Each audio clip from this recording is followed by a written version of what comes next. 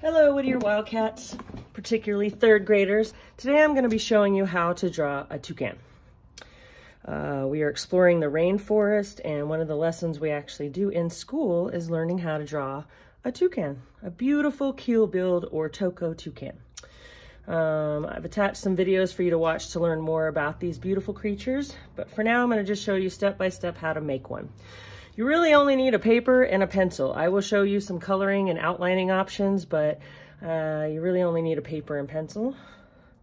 I like to have my paper landscape, so I have lots of space. You're gonna pick a side for your toucan's head, and you wanna pick it to the side because you want lots of room for the big, beautiful beak that they have. So the first thing I'm going to do is draw a curved line and a curved line about like that. His body shape is almost kind of like a bowling pin if you've ever been bowling. Then we're going to curve it. We're going to go over. And then I kind of go straight down because this is where the bill will come out, his beak.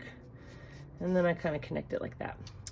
I'm wondering if I should do this in Sharpie so that you guys can see it better. So that's what I'm going to do.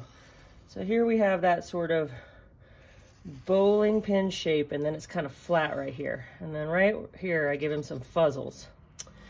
And then you're going to kind of draw this little shape because toucans are mostly black on their bodies, but they have kind of a white spot right here where they have a pretty big eye and then a little bit of wrinkly skin around that eye.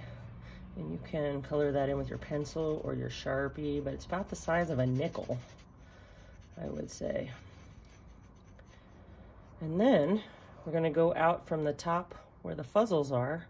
We're gonna go over to the other end of the paper and bend it down. And then the bottom part right here, we're going to connect like this.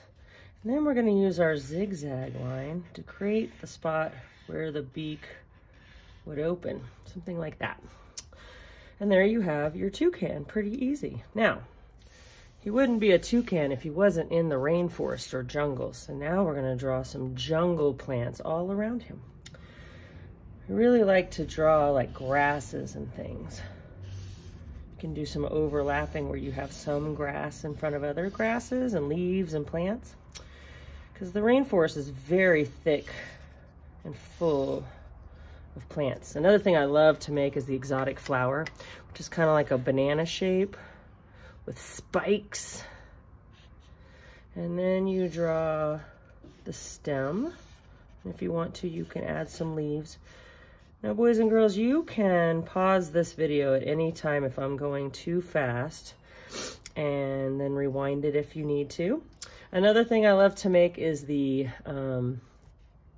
fern type plants. You do like a wobbly line, and then you kind of do like some little bubbles on each side, and it kind of looks like a long and winding fern. This. Okay. And I just sort of go around and add plants everywhere. I really like the banana leaf, which is a thin leaf with lots of polka dots on it. You can add some of those all over. You just want to make it feel like your toucan is in the jungle. There we go. All right, I think my drawing is quite beautiful. It's getting a little windy outside. Sorry for that noise. All right, now let's talk about coloring. So this whole part of the toucan is black. So you're gonna color that in nice and black. Now the beak can be two different things. The toco toucan usually has red, orange, and yellow in its beak, or you can do the keel build, which is red, orange, and yellow plus blue and green. I like to use oil pastels. If we were in the classroom, we would use oil pastels and we would color it and make it look like that. Ta-da! But really, you don't have to color at all. This is just a drawing lesson. Or you could use markers. Like I said, oil pastels, colored pencils, anything would work. And you're just kind of trying to use all those jungle colors like greens, yellows, browns, and like I said, black for the body. There's a little bit of color around the eye, but mostly this is white. And then I just kind of blend the colors together to make this beautiful beak. Now, if we were in the classroom, the last step we would do is paint the background, either like a bluish purple for the sky, or we would continue to use jungle colors so it would look like the jungle was blurred behind him. And that is all optional, of course. We're just doing some drawing videos. So hopefully this worked out for you guys and you had fun. I'm excited to connect with you, and I'll have more videos to come.